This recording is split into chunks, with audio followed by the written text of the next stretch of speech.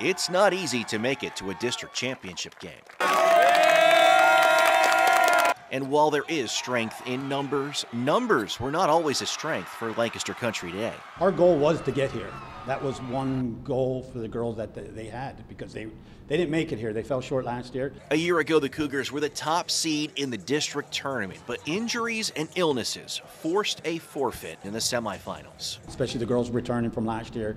They were hungry. More numbers helped this season, including one from slightly outside of Lancaster County. I'm from Germany, and I'm currently on an exchange year here. Carolina Lang is a junior who plays a lot of minutes for the Cougars. We loved having her around. She was one of the hardest workers.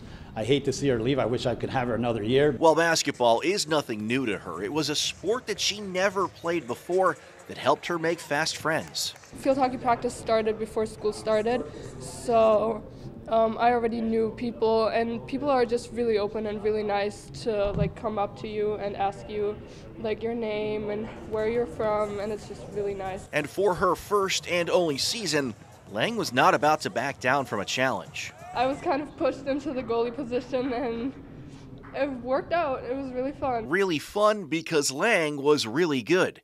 She was first team all-section, helping the Cougars to a section title.